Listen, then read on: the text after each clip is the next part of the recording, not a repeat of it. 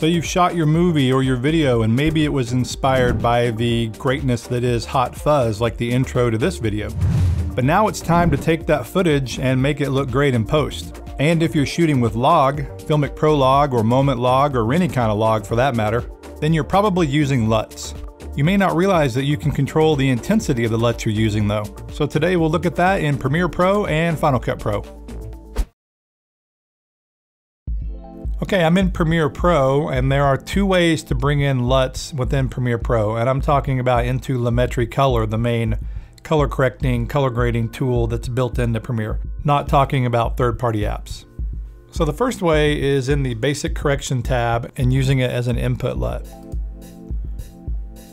So you would browse for the LUT, pick the one you want, bring it in, and the LUT is applied. Now the thing here though is you don't have as much control. Yes, you can go in and change the different color temperatures and all the different exposure and that kind of thing, sure, but you cannot adjust the intensity of the LUT, and that can be really important. I do use input LUTs depending on what I'm shooting, but for this kind of footage, shooting FiLMiC Pro log, I like to use a different method, and that is going through the Creative tab.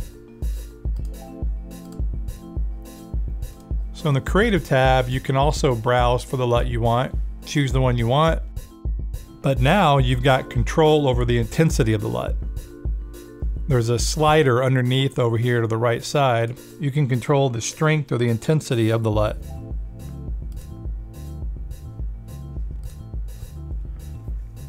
Remember, LUTs are not drag and drop. I mean, you can drag them and drop them on there, but more times than not, they have to be finessed. They're just a starting point. And so being able to control the intensity is really important. Typically you would start at 100, but then you can add more, you can add less. Oftentimes I find that less is better.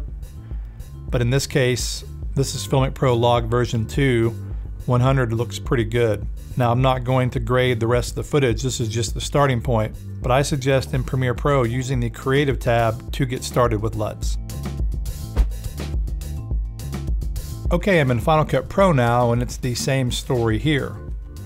You can bring in LUTs a couple different ways. The first way, and it's like the input LUT in Premiere Pro, you go to the Info Inspector, and on the right side here, there's a camera LUT. You can browse and choose the one you want. I'll bring in the D-Log. This is the LUT pack that we make, and it corrects log V2 to Rec 709, the standard look. And there it is. So again, I don't normally do it this way because you don't have quite as much control. So I'll turn that off. So show your effects and then search for LUT. And there's the custom LUT effect. So now go in and search for that LUT. And it's applied, but now, just like in Premiere, you have a way to control its intensity. Here it's called Mix.